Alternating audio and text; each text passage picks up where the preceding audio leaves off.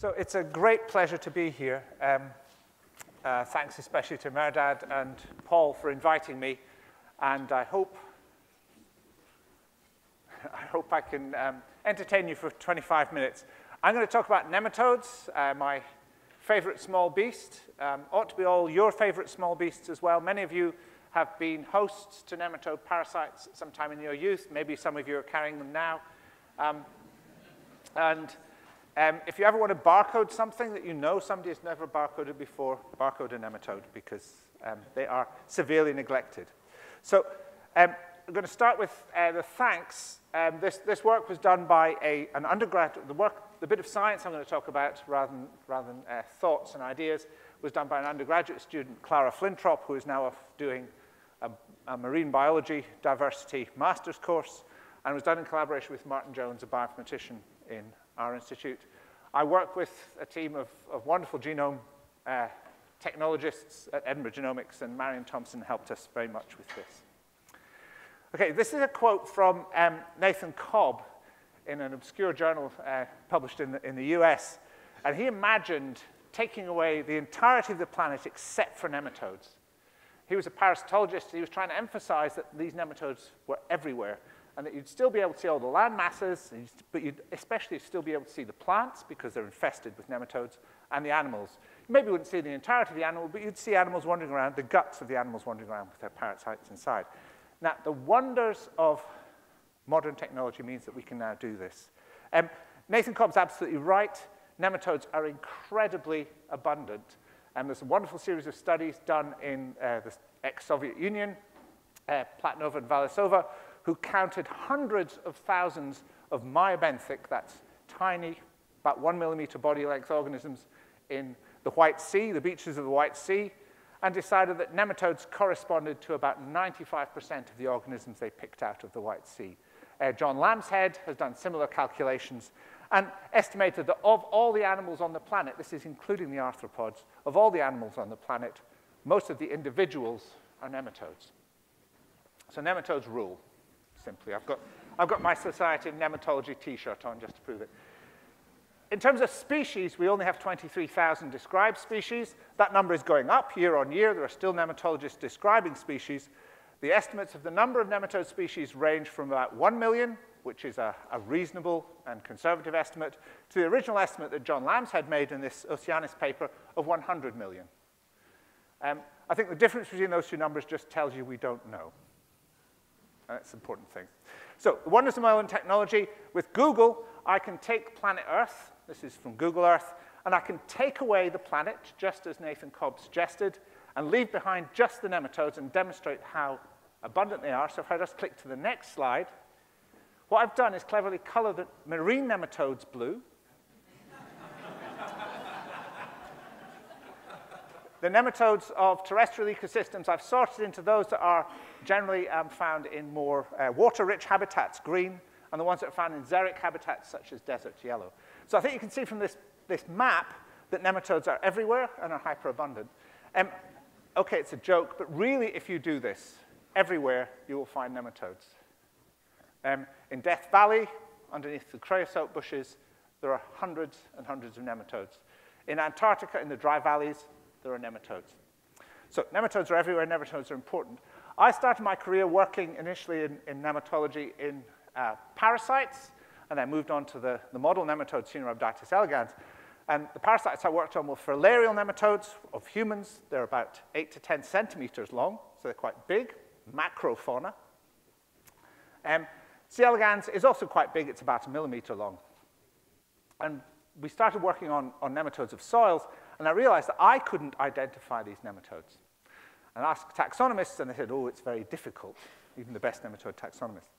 So we quite quickly decided, because I was doing nematode phylogeny as well, that we would use DNA sequences to identify nematodes. And that got around my problem, which is I'm a bad morphologist, but also got around a problem in the nematode community, which is that there are only a few experts around who could identify all those small nematodes in soil. And so we published just before Paul's paper, a paper suggesting we should use molecular barcodes, DNA barcodes, for identifying soil nematodes. And the rest is history. And It's been amazing to watch DNA barcoding really take off. So when I was promoting this idea to the nematologists, there was actually quite a lot of encouragement and enthusiasm for it, because we know that 23,000 species is a severe underestimate. And I look at the Linnaean project, and Paul was talking about the huge projects in biology. This is one, or in science or in human endeavor. This is one of the hugest projects ever. It's cost billions. There's no way it hasn't cost billions. And it has been incredibly successful. This Linnaean project underpins so much of what we know about biology, about what we know about crop production, animal production, what we know about biodiversity, and the security of the planet. It has taken 250 to 300 years, however, to get to the position we're at the moment. And if we look at the number of described species per phylum, and this is slightly out of date, but and the bluey-greenish columns here, number of described species per phylum. Obviously, arthropods rule. Note that it is actually a logarithmic scale here. Arthropods rule. Nematodes are way behind. So what we have is a huge amount of described diversity. But going from the current state of described diversity to the completed Linnaean project is a Sisyphean task. So it's a task that's going to take forever. This is how Lewis Carroll put it in Alice Through the Looking Glass, the walrus and the carpenter standing looking at the beach and lamenting about how much sand there was and how long it will take to brush it away. Do you suppose that we can identify all the species? I doubt it, said the carpenter, and shed a bitter tear. So it's a Sisyphean project. It's a project which will take all of us forever to name all the taxa on the planet. I speak about charismatic megabiota. And to most people, that means a giraffe. And to me, it means something that's bigger than about 2 millimeters. And if you work on something that's bigger than 2 millimeters, you're really lucky, because you can see your organism. It's probably got morphology that you can distinguish. But most animal life on the planet is less than 2 millimeters. Most animal life on the planet is less than 2 millimeters. So we have a Sisyphean project of completing the Linnaean, a Sisyphean task of completing the Linnaean project. Remember, Sisyphus was condemned by the gods to rolling this rock up the hill, and just as it got to the top every evening, it would roll back down again, and you have to start the next day. This was punishment for being cheeky. Okay. But, of course, all life, and I'm particularly biased towards nematodes and metazoans in general, all life has DNA. We have a common origin with all other species on the planet, and obviously we can use that DNA to generate a barcode. And it doesn't matter if it's just a nondescript little nematode, beautiful as it is, or a giraffe. We can stick that barcode in the nematode and identify where it fits. And that's what's been amazing about this meeting, just seeing how far this barcode project has got and how absolutely successful it is. There are always edge cases. There are always barcodes that don't correspond to species, species that don't correspond to barcodes, mitochondria that intergress between things. Those are edge cases. They're important. They're exciting biology, but the project has worked. And so I think that's where we are now. Yeah? So we've changed the Sisyphean task of really getting a handle on new taxa to something that is rolling a boulder along the road. It's still going to be a very long road. Oh, there are a lot of you. It's still going to be a very long road, but at least there's other people doing it. There's, yeah, well, okay. And the project is so powerful because already we can build a tree of life from DNA sequences. So this is from the Time Tree of Life by Blair Hedges and Sudhir Kumar, and they used barcode data, CO1 data, in part to build this tree. So and all the other trees that have been shown. So I think the barcode project is working. It's rolling along. It maybe needs to upscale if we're going to complete it within our lifetimes, but it's much better than the Sisyphean Linnaeus project. So the question is, how do we get to these ones? And this one doesn't work either. Try another one. staying on. Okay, how do we get to these ones? Remember, this is a log scale, so these are orders of magnitude change. And the important thing about this log scale is as we get up these bars, the taxa get smaller and smaller. The ones that haven't been described are all the small ones. They're also the ones which nobody has ever looked at. So these things, these are meiofauna from beaches, beautiful SEMs. Some of them, you probably guess what they are, ostracods, etc. Others you may never have seen before. And they are all beautiful, but they're all very, very small. They're all crowded with morphology, but if you look at several different taxa, they all look pretty much the same to us. They can tell each other apart. They know who to have sex with, but to us it's very difficult. So that's where metabarcoding comes in. And I'm really interested in this specimen-independent metabarcoding process, where we survey an ecosystem to find organisms that we didn't know were there, so organisms we've never seen, and to use that either as a pointer to real taxonomists and real biologists, if you like, to go in and find those organisms, find their morphology and describe them, but also so we can just use the diversity we find with DNA just to do directly to do biology. So this is Clara's honors project. This is our rainforest ecosystem. I think it's even better than Charles Godfrey's meadow. This is the physics lecture theatre on our campus. It faces south. This is the back wall, the north wall. As you all know, it rains sometimes in Scotland, and the sun shines sometimes. This doesn't see the sun, but it sees a lot of rain and diffuse light from up above. It is covered with essentially a monocrop of either Marchantia polymorpha liverwort or a mixture of mosses. Obviously, there's interaction between these two. So the ecosystem can be divided into two, liverwort versus moss. If you're a very small organism, this is a rainforest. So we're interested in what animals live in this rainforest. So we did that using MySeq. I used to use the 454 for doing metabarcoding. I got really depressed by 454 data. I'm sorry if there's anybody from Roche 454 in the audience, or anybody who still loves 454 data.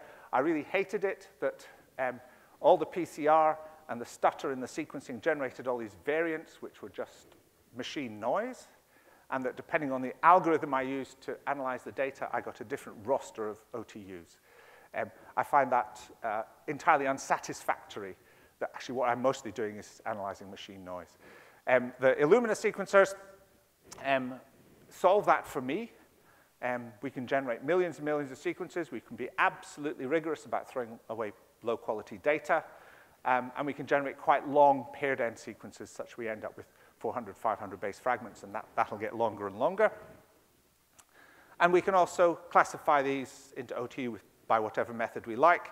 And on this wonderful ecosystem, hyper-diverse ecosystem, we found something like 8,000 OTU that we could name to genus. So this is using 18S rather than cytomorphosase 1. So the reason we've been using 18S is because we have more universal primers. If we want to focus on ecdysozoa or arthropods, and we would use different primer, but we can identify 7,800. For the abundant ones, it's about 200 taxa sitting underneath there. And you can do ecology with these. So first of all, we can ask what's there. Hooray, nematodes win. Both in terms of OTU and in terms of numbers of sequences, it's nematoda wins outright. The most frequent motu is Plectus. This is the one we see down the microscope. But importantly, Plectus, we found 600,000 sequences in this data set, which were base identical. 600,000 sequences which were base identical after the sequencing. No machine noise. Yeah? So the world has changed, and we can now do it. There are 9 animal phyla represented. Those of you with eyes, which are good, will notice we found chordata, and all you may be saying, oh, that's humans, you contaminate with human. This is actually a pigeon, and those of you who will notice that there's obviously pigeons sitting up here. So we didn't collect much pigeon, but we collected some pigeon.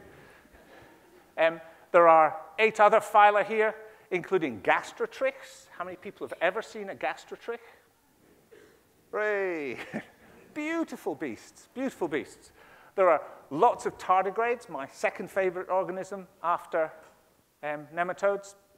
Flatworms that we'd miss by doing usual formalin-based morphological surveys, because a small flatworm, these are micro-flatworms, when you put formalin on it, scrumples up to just like a little piece of rolled up brown paper, and you wouldn't identify it as a flatworm. So we've suddenly got access to the biodiversity in this ecosystem. Well, Clara has, and Clara's not, was an undergraduate student. We can do ecology. So this is plotting the proportional presence of the OTUs between liverwort samples and moss samples. Here's Plectus aquatilis. It's absolutely equally divided between the two sites. That's good. Or the two sample types. This is a mean of 3. But we have a number of taxa which are overrepresented in liverwort, and a number of animal taxa that are overrepresented in moss. They happen to be tardigrades, which is fun. But we can do ecology with these things. We don't actually need to know what these are. We can immediately say, these are interesting things that are responding to our sampling or treatment. So I think, for me, that we can reduce the cost of this per sample to a very small amount. We can multiplex deeply. We can use the new higher throughput sequencing machines and generate vast amounts of data. So back in that paper in 2002, we coined this name MOTU, Molecular Operational Taxonomic Units. And I just wanted to show you all it's not just an acronym. It really does mean something. And it's actually a word in Polynesian. And many of the Polynesian languages, including Tahiti and Easter Island, retain this word MOTU as a stem word, which is used for describing a lot of things. So it has two absolutely key meanings. One is the meaning to cut or to snap off. So I regard that as an analogy to our defining operational taxonomic units as things which are distinct from others. So motuate hau means to cut off, to snap the fishing line off. This is motuate animals or plants, whatever. This is snapping them off, defining them as separate things.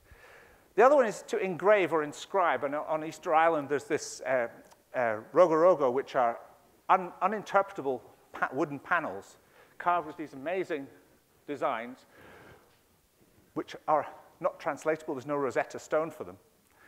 But they're called motu, and they are the names. They are engraved or inscribed. So we're not only cutting things off, we're also naming them. And of course, absolutely perfectly, it also means islet. So we're cutting things off to be islets. So there are all these names of little islets around Easter Island, which are called motu. So I think motu is a lovely word. It comes from Polynesian. It also happens to be an acronym, but it does have a background in thinking about how exactly what we're doing with these MOTUs. So motus, approximately equal to bins from essential bold systems. They don't equal species, so they're not the same as species, but they often approximate to species or to cryptic species. And especially if we can do multi-locus barcoding from individual specimens, they really will equate to species. But I think that often here means that we can actually use them in the same way in ecology and ecosystem assessment as we would other things. The beauty is they're entirely transferable between systems. This is kind of I think we should be using MOTU or bins as our identifiers, and I agree that they're rather boring. Calling something number 164 is very different from calling it Elaphus, but so in the Linnaean system, barcoding and Linnaean system is essentially a platonic relationship, and I mean that in terms of Plato and the definition of pure solids, that pure things are defined, barcodes are defined that help identify those, and barcodes are for additional characters which improve Linnaean taxonomy. If we start doing specimen-based community barcoding, and I've used the example of the Astraptes caterpillars here, we can start discovering new taxa and cryptic taxa and improve the Linnaean system, but we still need the Linnaean system taxonomic framework to do that. What we have in this barcoding soup, or in this wonderful picture from Victorian London, monster soup, is a way of surveying for new taxa, which are then going to drive discovery efforts. Where do we go to look for the 3 millionth species that we want to barcode and identify and describe? And also starting to really probe ecosystems. And I think the important thing here is I doubt that in my lifetime, the Linnaean project is going to get beyond a few times 10 to the 6 taxa. I think there are 10 to the 8 taxa on the planet, and I'm quite happy to have discussions with people about why I'm over-optimistic or stupid. But I think the only way we're going to get to those 10 to 8 taxa, or even approach that, is by doing specimen-independent community barcoding. And it's all symbiotic. It all feeds into each other. But I think the majority of our ecology work and our survey work is going to be done, especially with the tiny organisms, is going to be done with specimen-independent community barcoding. There are going to be species out there which are incredibly important, which we've never seen. If they're really important, we will find them, we will grow them, we will describe them.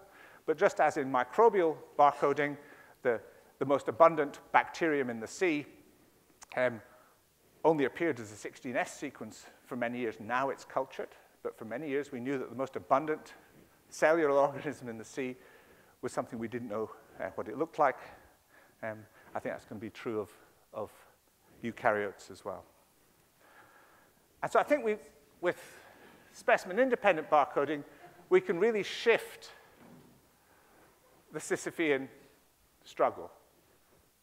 And I think we can really be part of an incredible movement towards understanding biodiversity on the planet. And there's a lovely quote from Albert Camus. I'm in Canada, so I have to do some of my lecture in French. So the struggle towards the summit itself, so that single struggle towards the summit that Sisyphus is involved in, is enough to fill the heart or the life of a human being. Yeah? And Albert Camus says that we must imagine we're human beings. Our life is pointless on the planet. The sun's going to go out. You know, there's no point to life. But we must imagine Sisyphus happy, and that's what we're doing. We're engaged in a Sisyphean task, and it's glorious. It's absolutely glorious. Anyway, thank Clara and Martin again, and you for listening.